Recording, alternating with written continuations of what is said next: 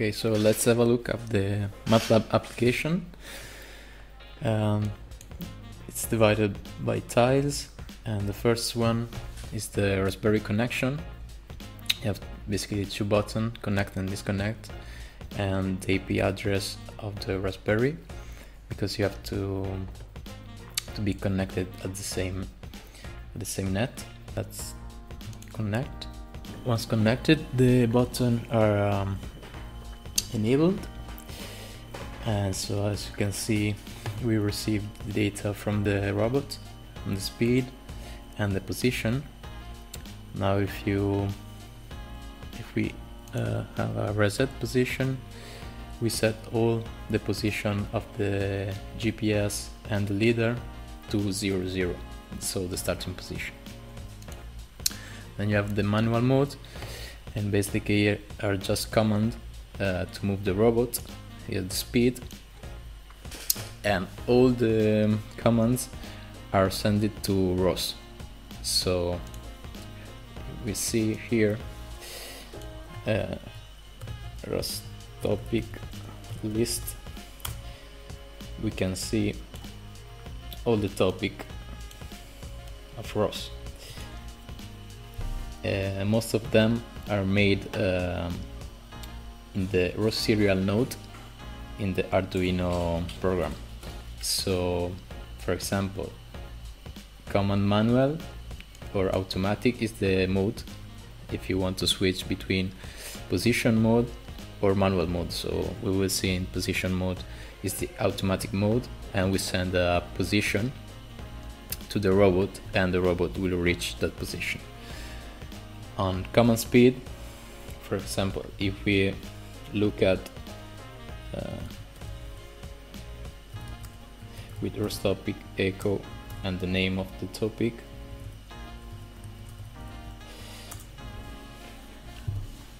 we will see that the MATLAB node subscribed to that topic can write some data here. So when we change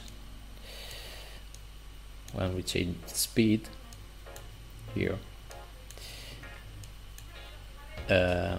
is received in the in this ROS topic, and so the Arduino can read that topic as well.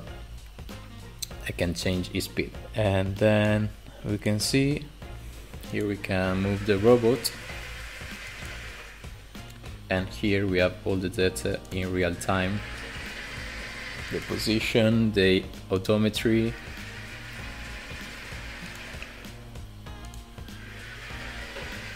for example, also the IMU. And so you can see if we turn a bit, disconnect, and have a look at the code.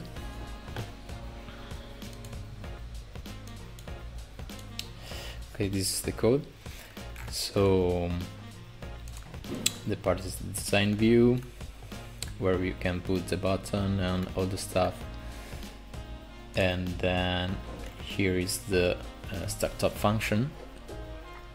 So when the application is launched, is the first function that is called. The important thing is this one, that create a timer at fixed rate of in this case is 100 milliseconds. So every 100 milliseconds they call MATLAB call automatically this this function. Okay, is get ROS data. So every 100 milliseconds I get the data from ROS. Okay, so let's have a look when we connect to the ROS, to the Raspberry. We create a Raspberry object with the Raspberry toolbox, and then basically we execute two scripts in the Raspberry. So our store in the Raspberry is ROS setup. So if we connect, this is the Raspberry connected by SSH, and we see the ROS setup. We search the file where the ROS packets are stored, and then we set this the Raspberry as a master by these three instruction, and then with the command screen we execute ROS core, so it's the master, the main node of ROS. I use the screen because it can handle multiple processes at the same time. So because I need ROS core, and then as you can see, we executed the second script, this launch, to start the ROS serial node, so communicate with Arduino, and is connected by serial at this baud rate, and then also the leader node and the slam node. We define the ROS topic and message. Now we want to publish in this topic, so command mode, command manual, command speed, and command tray. So Matlab, it's a publisher of this topic. What does it mean? It means that it can write some data in this topic. And for example, this one is a uint8 command mode. It's just a 0 or 1 if I want to switch in the manual mode or automatic mode. Command manual is as well as integer, and it sends, depending on the button pressed, it sends one of these commands that is coded as follow, like ROS command stop is a 0, to go forward is 1, backward 2, and so on. So are the Matlab node published on the topic.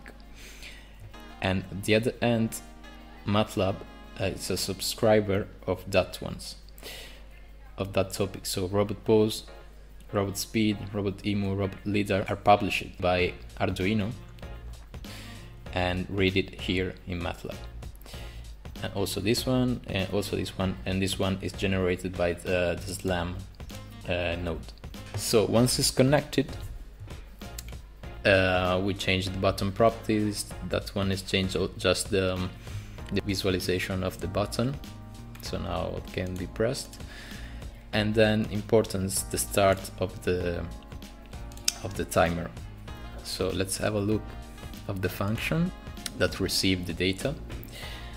So basically, depending on the topic that I said before, we have the odometry data from the robot pose topic, latest message dot position dot x, latest message dot something. It depends of the type of the message. So for example, this one is a post message, so you have position and orientation. On the odometry message I can send all of this data.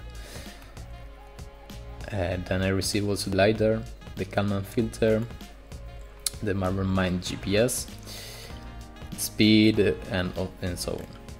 And then I update the plot using animated line, so that are defined here. That's important. In the startup function, I declare this animated line. So for example, the position line, the position of the robot, is an animated line, and I will plot in UI axis pos, that is this plot, and with the color and line width. So an animated line, then you have to add the point to the line, adding the point, and then when we reach update plot with draw now, okay, it will actually plot the line.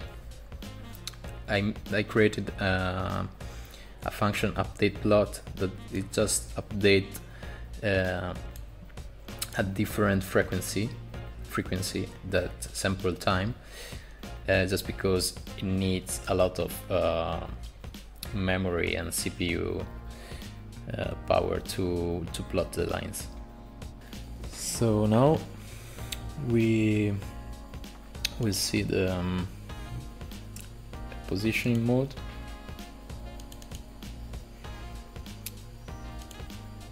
And we can generate a trajectory.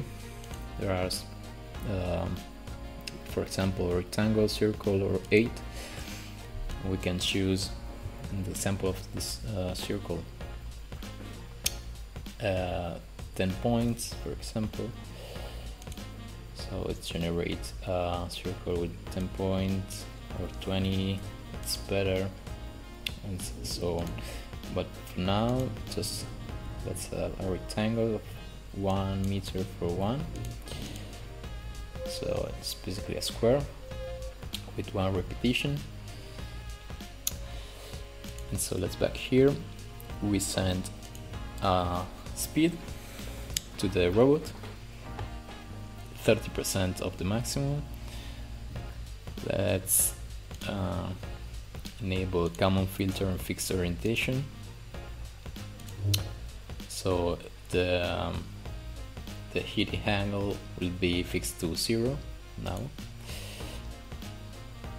and then just send the trajectory. So you can see here the reference change to the first point of the trajectory, and when the robot reaches that point, it will send another one. And here we can have a look on the speed and x-axis and y-axis, speed the robot in a meter per second. So now let's finish the square, go back to 0, 0.